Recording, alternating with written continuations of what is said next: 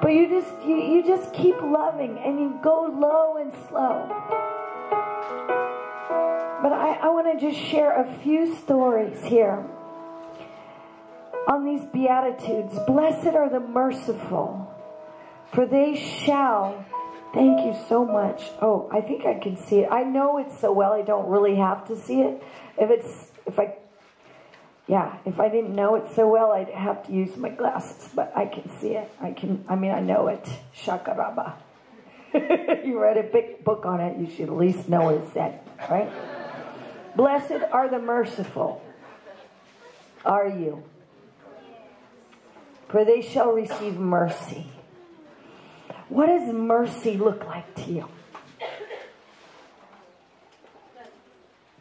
You're not used to speakers pausing, are you?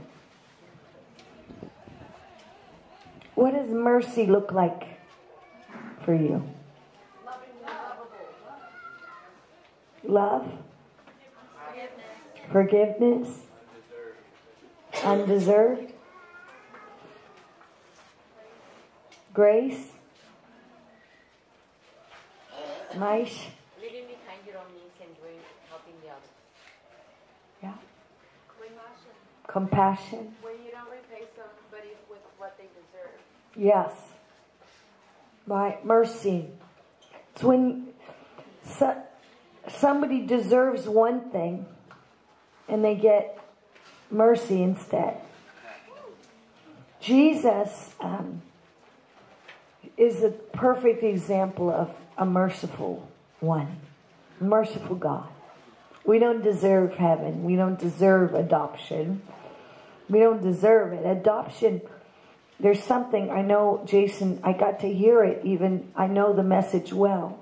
I've been with you many times hearing it, but I was in my office in meetings, but I still could hear, which was awesome.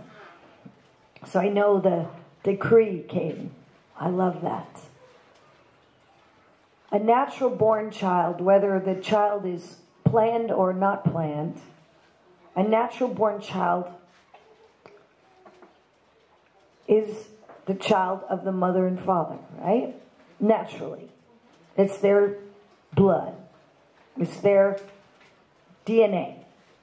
A child that is adopted is literally picked, chosen, wanted. It's a powerful thing. The spirit of adoption is so powerful. An adopted child is very, very, very, very loved. It's not like a second choice. It's not like, well, I wish I had my own, but I'm going to take you anyway. There's something about a spirit of adoption that says, I so want you, I so choose you, I so pick you, that you just belong to me in every way. I want you. In every way, I want you. But there's also something about mercy on it. Like, the child wasn't just born to you. It didn't just happen. You picked that. Mercy works like that too. Mercy is, you deserve this, but I'm giving you this. Do you understand? So if the Lord says, if Jesus says, and this is a picture of Jesus, you merciful ones, if you're merciful, you will receive mercy.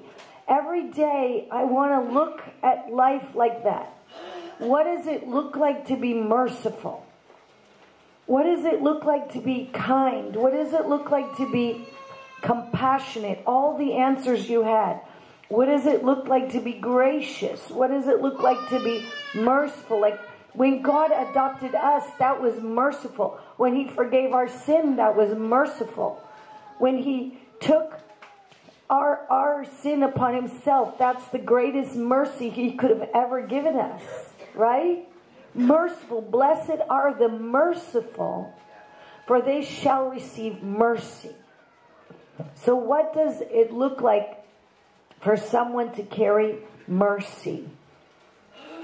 I think of Pai Supreza. I'm going to read several of these Beatitudes today, but the story that hits me of mercy is Pai Surpresa, who's coming to speak to you. A few years ago, when we were in the middle of the nation, one of our friends, we were staying in his house, in his hut. His name was Pastor Sutoli. And we were staying in his hut with his kids and his wife. And then we came back to the north here. We were in the center of the nation. We were doing our meetings. And we were ministering there. And many were coming to Jesus. Many people of other faiths. And we got back here and we got a call from Pai Surpresa. And he said, my cousin brother's just been martyred. Now we're singing that song, right? But this is my friend. This is my friend. I just stayed in his house. He's been martyred. And the way he was martyred was not like just a bullet in his head. He was tied up to a chair in front of his wife and 4 children. And they said, you will never, ever speak about Jesus anymore in this village. And they chopped off his tongue with a machete. They said, you will never go anywhere and walk to any of our village and tell them about Jesus and the love of Jesus. And they cut off his feet. Wow. Cut off his feet. They said, you will never take food to anybody and tell them about the love of Jesus. And they kept mentioning love. And they cut off his hands. Both of his hands. They cut them off. And they kept going with phrases. In front of his wife and his children, they did this. And then they cut off his lips. And they killed him.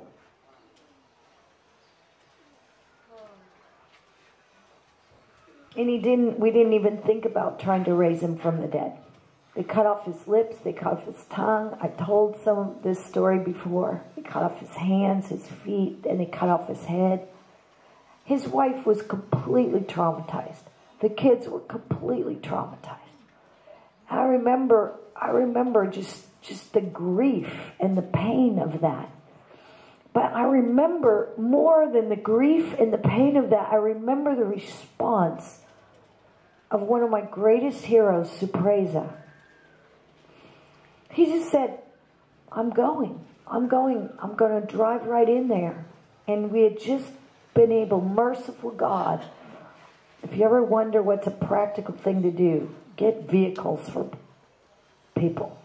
That's a really good thing to do. Mercifully, we just had a miracle, and he had a new Land Rover, a vehicle that actually worked. That's exciting.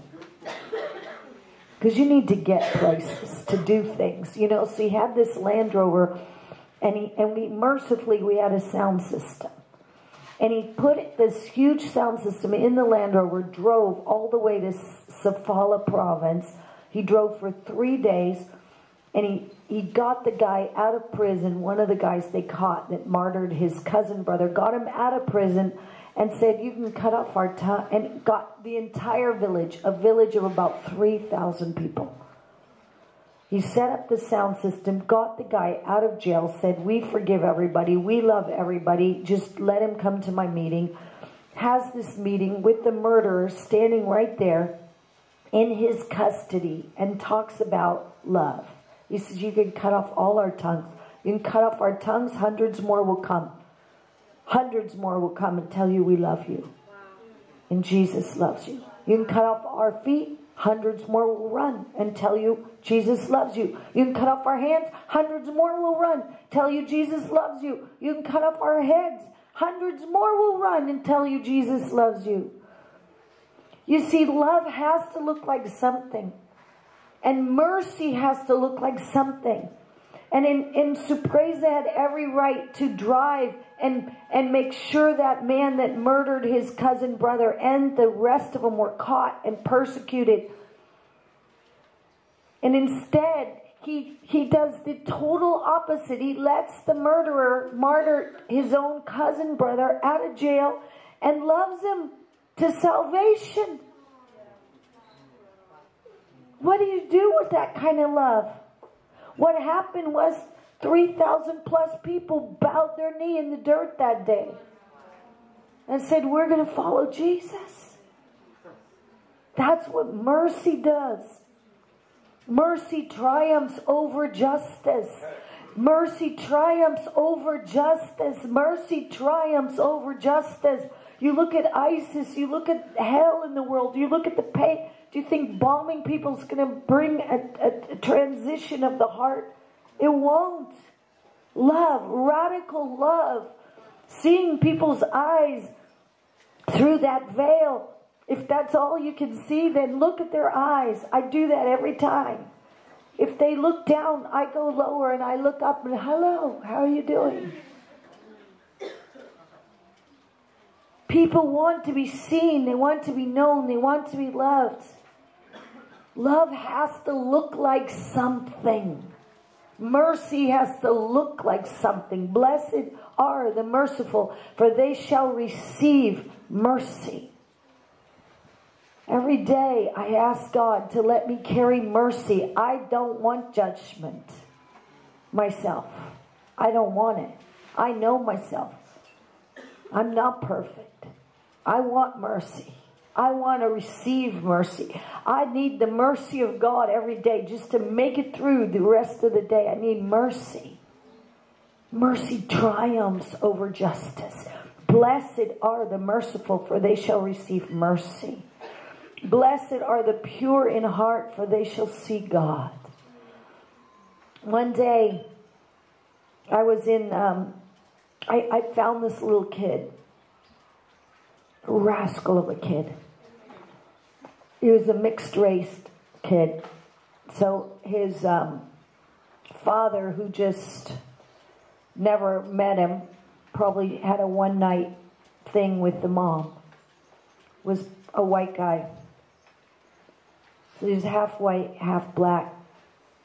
So because that was a disgrace in the village, they threw him out on the garbage dump. He was really living like an animal, you know. He bit, he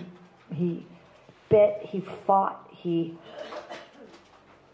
was naked in the garbage. That shouldn't happen. That's wrong. He was tortured by people. They called him like a mulungu, like a white devil mix. It was horrible. And he was, when I found him, he'd been tortured a long time.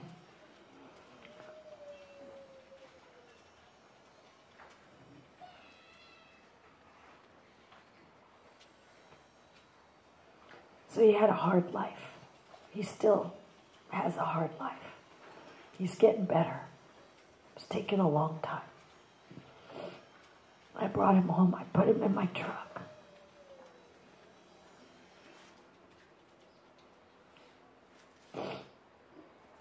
I said, I want you to live with me. I think you're beautiful. I think you're very beautiful. I think you're really beautiful, and you're very precious to God. He growled a lot. You know, he had a lot of demons. He growled and he bit and he kicked, and we just loved him until the demons couldn't handle it. And one day I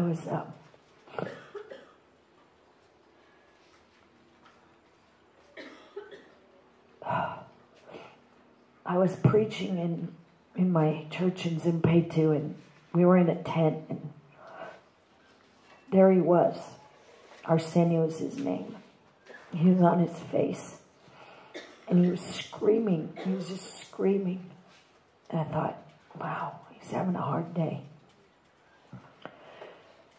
by the time I decided to go ask him, how are you doing? He was weeping and screaming and then weeping and weeping and weeping and weeping and sobbing. And I went down and I just said, Arsenio, what's going on? He said, I just saw Jesus. I saw Jesus. And here is the combo deal.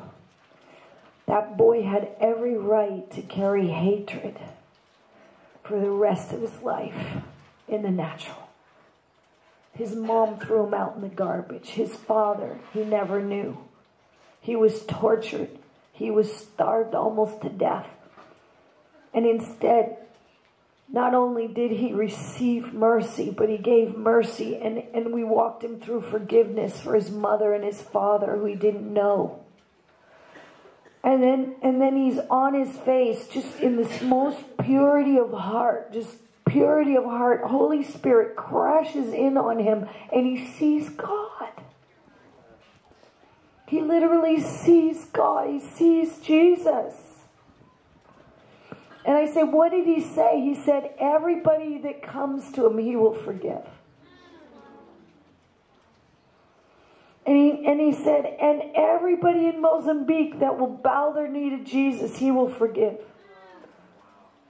And he is literally speaking out of his own heart, out of the purity. When he saw the face of God, the face of Jesus, he's able to understand theology deeper than 10 years of 15 years of systematic theology. One kid who'd been tortured and had the hell life, in one moment sees Jesus and everything changes.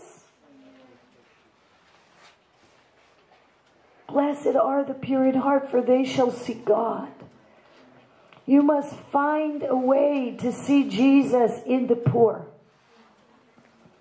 You must find a way to see Jesus in the broken. You must find a way to see Jesus in the Word. You must find a way to see Jesus in each other. But your heart has to be pure. So ask God to purify your heart. Jesus Christ, the Son of the living God, walked in total purity and walked in complete and utter 100% communion with God the Father. Pure in heart. Do you want to see God?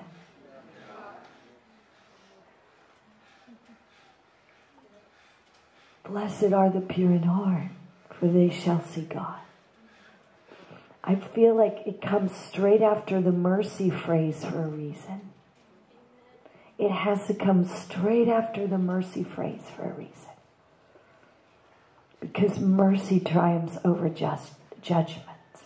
And unless you're merciful, you can't see God. And you have to be merciful with yourself. Because if you judge yourself, and you judge yourself, and you judge yourself, you'll never be able to see God.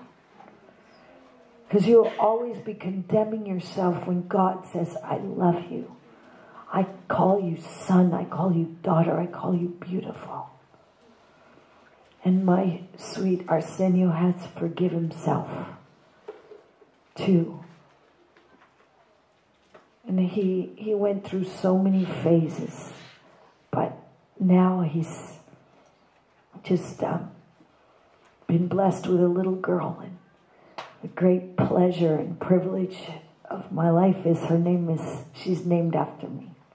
Ida. Idina. Little Ida. And he said to God, if I ever have a little girl, I want to name her Ida. Is it worth it? Yeah. Yeah. It's worth it. It's worth it. It's worth it for one. It's worth it for one. Just give your life away. Just throw yourself at the feet of Jesus. You want to do that? Just throw yourself at the feet of Jesus. Just give him everything. Say, this is all I've got. This little life. Just take it.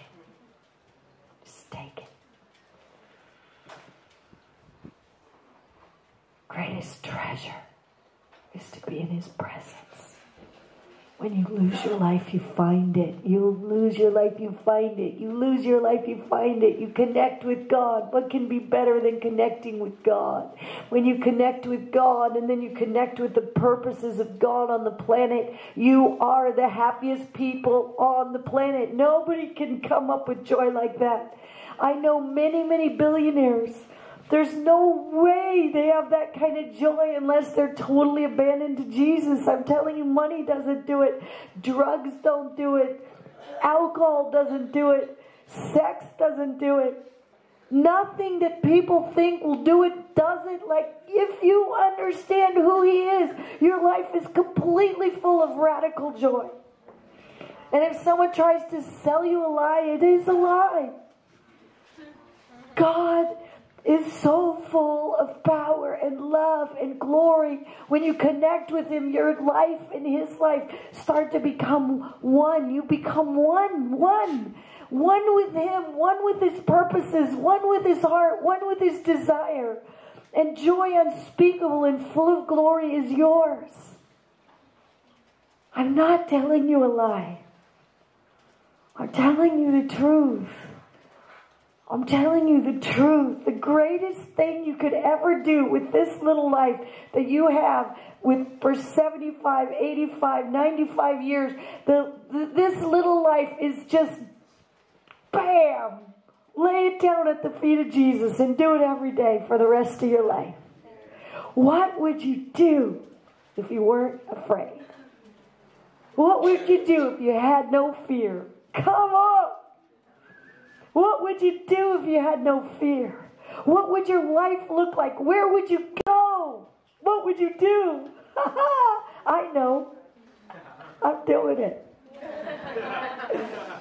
Come on. What would you do if you had no fear? Where would you go? Just wherever He says. If it's Newport Beach, yes, Lord. I don't care. I literally don't care. I literally don't care. I don't even care if somebody understands or not. I'll go to the slum. I'll go to the palace. I'll go to the bush. I'll go to the 5-star. I'll go to the billion-star. I'll go to the 7-star. I don't care. What would you do if you had no fear of man? I don't need people to understand me. I need to hear God. I need to obey my daddy. I need to get it right with Him. And then that's all that matters. If I'm getting it right with Him and my life looks like love manifested, that's what matters to me. And it looks merciful and it looks pure. I want to see Him. I want to know Him. I want to radiate His love. And I want to be able to tell you with 100% honesty that He's worth it all. And I can. I can. So I will. Blessed are the peacemakers, for they shall be called the sons of God. Peacemakers. Peacemakers. I told you one time, generally I don't... I'm trying to think of a story right now, but I'm only coming up with one. And I don't usually say one that involves my kind of something happening with me, but this one was when there was this huge riot here, and I told you a little bit about it, but it was a huge riot, and this Australian had taken some kind of anti-malarial that made her go crazy, and she's running naked down the street, and it was a challenge. And she's like, it wasn't her fault, you know. What's that pill called? Larium. Don't take it. Don't take it. Just say no. Just say no. So she took Larium, and she was like running down, ripping her clothes off, and she didn't know what she was doing, and she locked the armasse, she locked the storeroom, and so I had all these. It was the first thing we ever did here, and there were tents all over the place, and I showed you pictures of that day. Remember that? Yeah. And she's like, clothes, flying and RMSA locked and I didn't know what to do, and they said, there's a big riot, go fix it. And all I knew was the Lord said, he always tells me, go low, go slow. Go low, go slow, right? I get teased about it. You'll hear it so much. Go low, go slow. What does love look like? Stop for the one. I mean, you're going to understand by the time you leave these things. They're deep inside of us. So I'm like, okay, go low, go slow. Why the heck did they call me? I'm a 5'3" white woman. And I'm not like really feeling led to jump into a riot of a bunch of people who are super angry and want to throw rocks and sticks. I'm not really feeling the joy inside of me, you know? And I'm thinking, why didn't they call the pastors? And they called me, and I'm like, oh, Jesus, I don't want to. And I'm trying to think of anybody else they can call. And they're like, nope, it has to be you. You're going to have to go. I don't want to. But I went. And all I know is when all those angry men were super furious, and they had separated, right? So the men were up here, right there, where all those offices are, and their women and children were down there at the bottom where the trucks are. But back then we didn't have anything. So they were up here. It was all kind of bush with some tents. It was outreach, right? So there are tents here, men, hundreds of them. I don't know, 300-400. I can't remember. I think there were about 400. Anyway, it was a lot of them. Sticks, rocks. I walked into the middle, and God just let me feel their pain. And I just pleaded forgiveness. I just said, please forgive us. Please, please forgive us. We are so sorry. And they just immediately dropped their sticks and rocks and said, we forgive you, Mama. Just like that. And that day, God multiplied spaghetti for us. No joke. Documented. Even if you're a scientist, you could have proved it. He made spaghetti for us. One pan fed every man, woman, and child, and all the visitors. Everybody. One pan. Shakarapa. I believe it was because they forgave that God just did that miracle. Blessed are the peacemakers. God's called you to make peace on the earth. They will be called the sons of God. You are a son. You are a daughter. You're called to be a peacemaker.